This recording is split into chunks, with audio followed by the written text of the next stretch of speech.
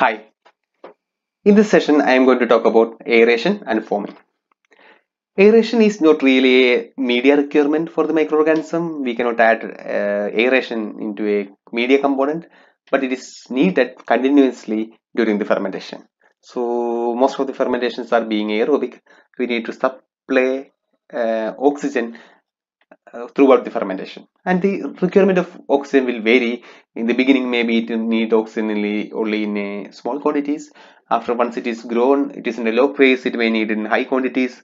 In the stationary phase it may not, it require oxygen only in low quantities. It also affect the product formation. Sometimes aeration is not good for the product formation, sometimes it is negatively affecting, sometimes it is positively affect the product formation. So we need the continuous supply of oxygen for the microorganism in case of aerobic organisms, and the level of aeration need to be controlled so that we will get a good yield.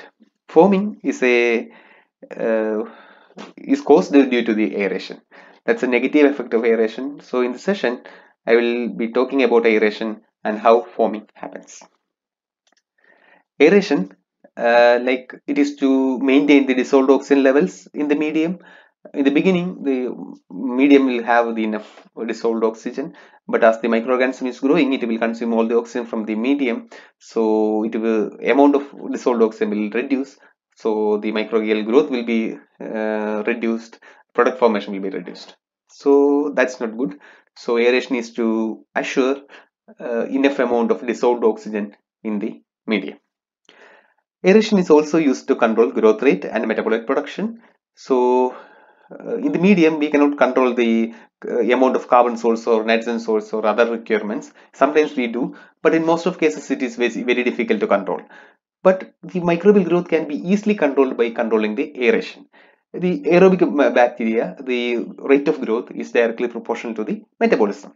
For the proper metabolism, it needs air or oxygen. So when we control aeration, it will affect the dissolved oxygen rate. So the microbial growth rate is some way controlled by this aeration. So we can actually control to an extent. But in some cases, if the microorganism is facultatively anaerobic microorganism, it will switch the metabolism from the aerobic to anaerobic. In those cases, it doesn't work the way we expected.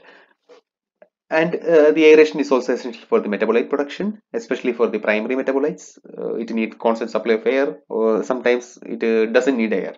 If we are looking for the fermentation, like acetic acid or for alcohol, in those cases, the fermentation, anaerobic fermentation happens when aeration is not present. So it's totally depending on the type of fermentation. For aeration, either we can use the atmospheric air, which contain about 21% of oxygen, or we can use pure oxygen, maybe 90% or 100% oxygen for aeration. So if we are using atmospheric air, it is cheap, very easy to obtain. What we need to do is to filter it, to sterilize it and use. In case of pure oxygen, we may need to purchase it from somewhere. So pure oxygen used to be expensive, but we need only it in small quantities. Then when we are using pure oxygen, the dissolved oxygen will rise very sharply. But if we are using atmospheric oxygen, we need to have more air to get oxygen saturation. Oxygen requirements vary depending on the carbon source. We know that some of the carbon sources are simple sugars like monosaccharides or disaccharides, which is very easy to metabolize. If you are using glucose as a carbon source, microorganism can easily take up the glucose from the medium, and it can easily metabolize the glucose. So what happens is like that the demand for the oxygen will increase. The microorganism is getting more of glucose, so it is metabolizing very fastly. So the requirement of oxygen will also increase very quickly. So, but if you are using starch as a carbon source, microorganism used to produce an enzyme, extracellular enzyme, to degrade starch to get glucose. So the availability of glucose to the microorganism is low. So the requirement of the oxygen is not that much. So carbon source also determine oxygen requirement of the microorganism. If you are using simple sugars, the requirement is high. If you are using complex sugars, requirement is low.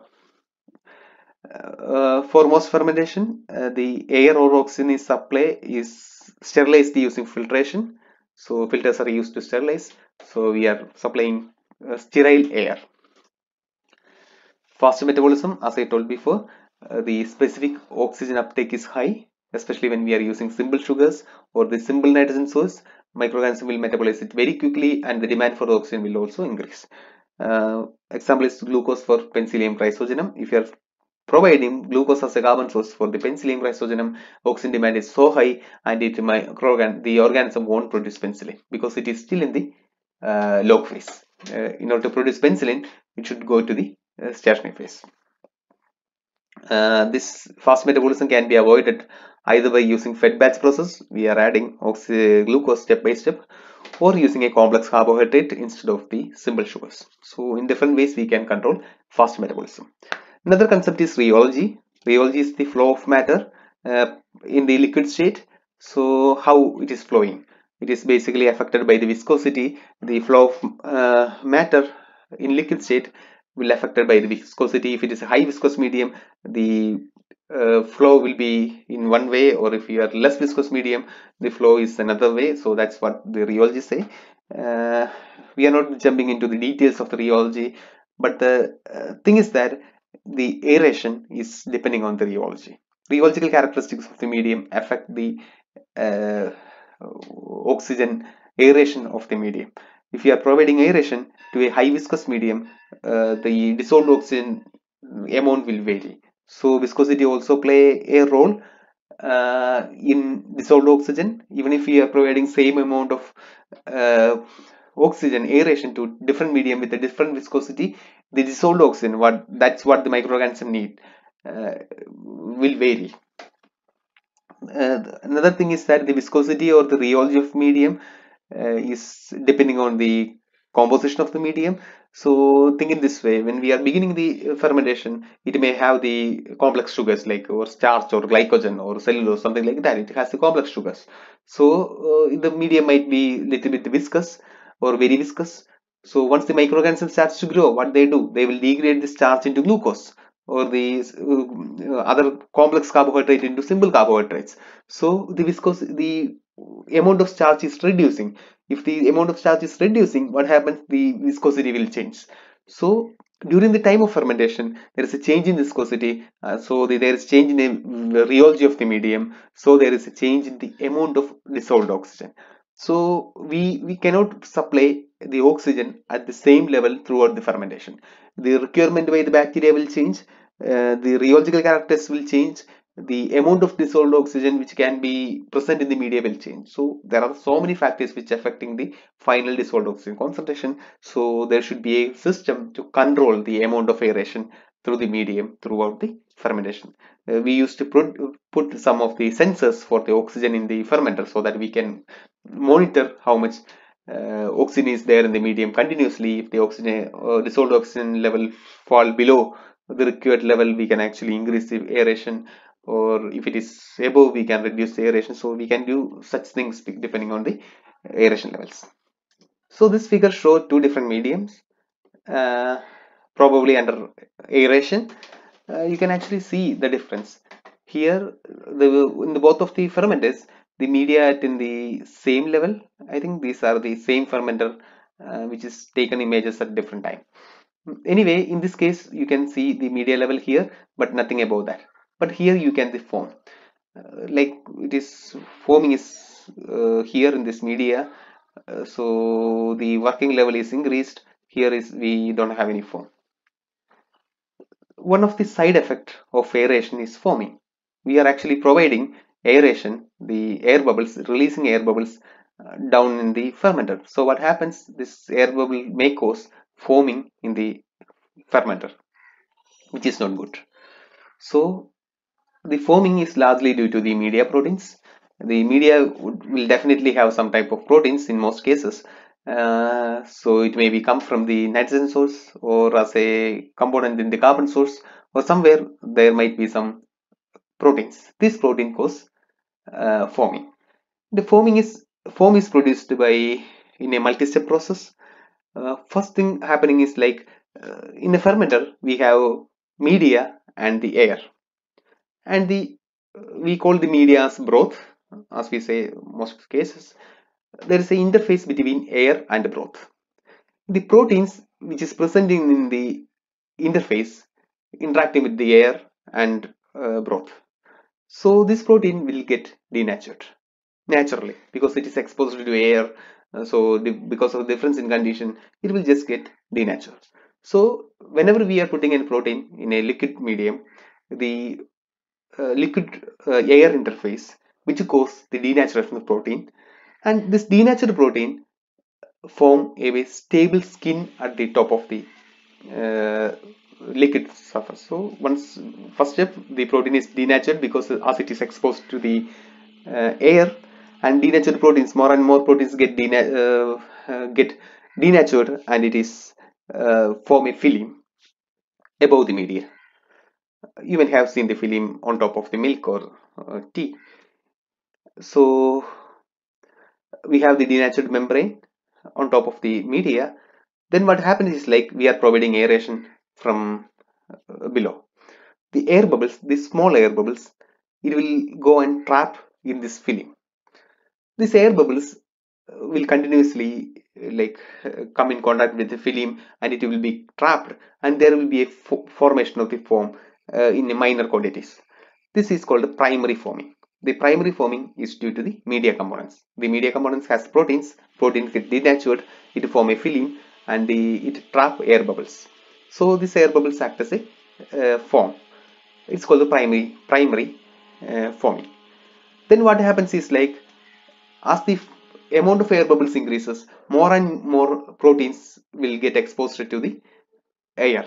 So if the film is forming, again the film is forming and the foam level is increasing, what happens is that more and more proteins and the bacteria will carry into the foam, and this bacteria and proteins which is trapped in the air bubbles of the foam will expose to the environment layer, and it leads to the denaturation of the protein and autolysis of this bacteria. Once the bacteria get autolyzed, the components inside the cell will be released, which mainly contain protein and nucleic acid, which again strengthen the film, which add to the already existing protein film, the media protein film.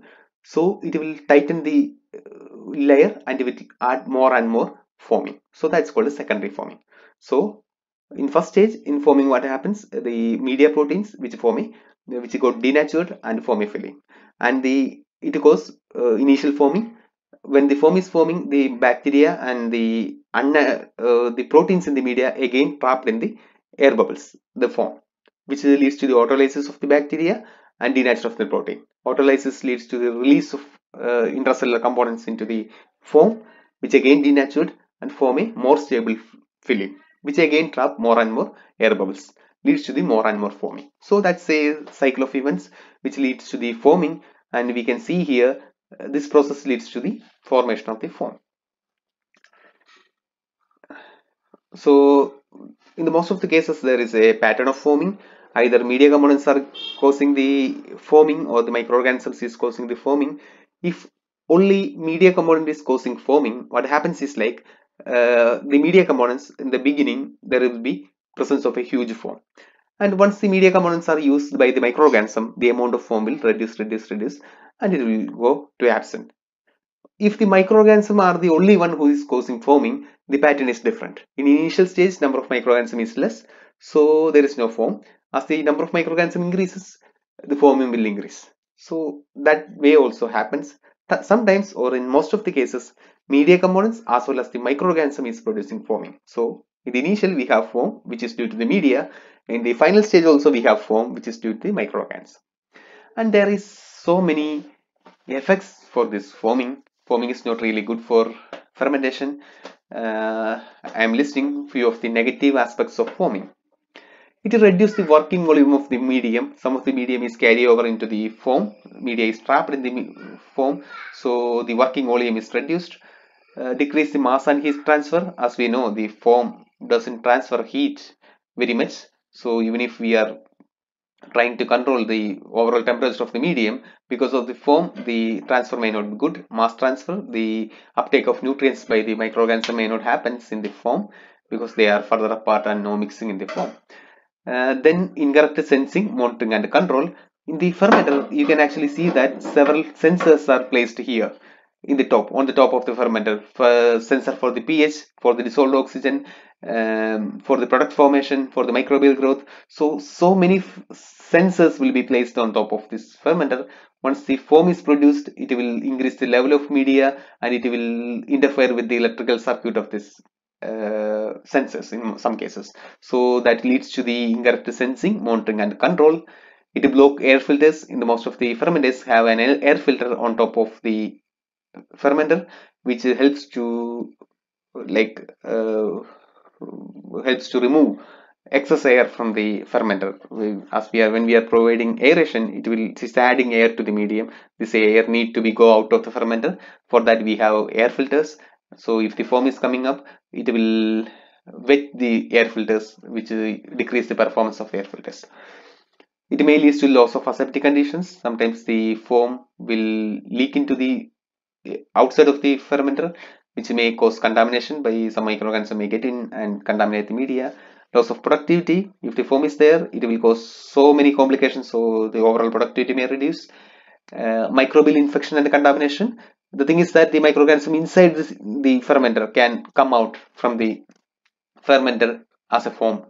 So the air filters, as I said before, the media may come out in the form of foam to outside the fermenter, which may cause contamination and infection. Microorganisms may released into the environment, which is a serious issue when we are dealing with the genetically modified organism. And the other thing is that the the free area in the previous slide you have see, this is the free board. The media volume is here, but we have some free area here, which is for the sensing and everything. If foaming is there, this amount of like the space without the media should be high. So we cannot put in this fermenter, we cannot put this much amount of medium. We cannot only put a half of the medium to compensate for foaming. So free board will be high. We need to keep a good volume for nothing, just for the foam, so which will add cost to the fermenter and reduce the productivity. This foam can be controlled in different ways, which is bad. Foam is bad, so we need to control. Depending on the cause of the foaming, we can control foaming. First method is to modify media components. If media components are causing the foaming, we can actually modify the media component. If the one nitrogen source is causing the foaming, we can change the nitrogen source to another one so that the foaming will be less. So the media can be changed or the composition can be manipulated to avoid foaming if media components are causing the foaming.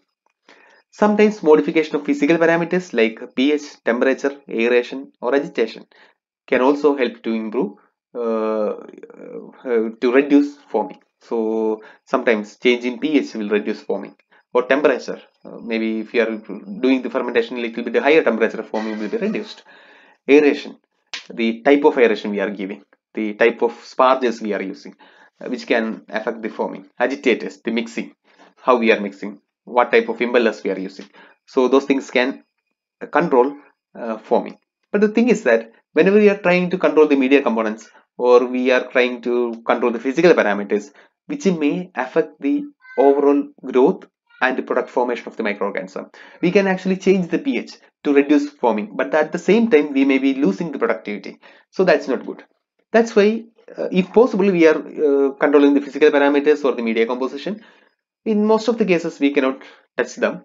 Media composition need to be fixed. We know that the getting a perfect media is very difficult, and so to avoid foaming we may not be able to get a good alternative. Or physical parameters is also important for the microbial growth and product formation. So what we really do is we are using either mechanical foam breakers or chemical anti-foam agents to control foam. In next session I will be talking about mechanical foam breakers and chemical anti-foams. Thank you so much.